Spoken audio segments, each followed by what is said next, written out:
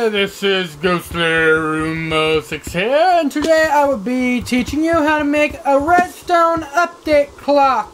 Not a redstone clock, a redstone update clock, which is similar but different.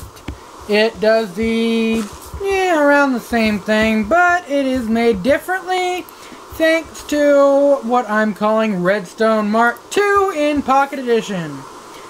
And you are going to need two types of blocks for this: redstone lamps and observer blocks.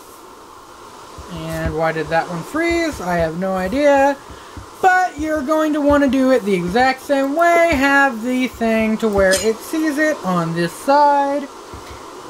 And then and then it's going to send a signal out here. Every time this is updated, it sends a signal out the other end. So basically, if I have something here, I put something here, and blah blah. So basically, I was playing this, and I realized, well, if we can do it like this, why can't we do something like this? And it will activate itself when you place the last block.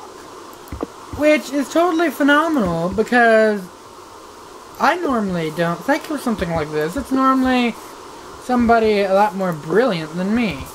And it just, does it like this, and we can put something right here, here, oops, not there. Here, here, here, and then put that there, there, there,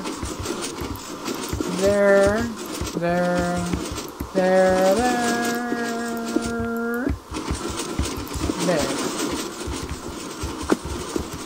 And it can be like a mob trap or something like that, or something. But if you're good at redstone, this would be something to do.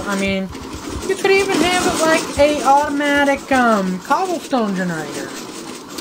Which would be awesome. Or have it to where it builds your house for you. Which, it could do it, possibly. Anyways, yeah. So, until next time, we'll see you later.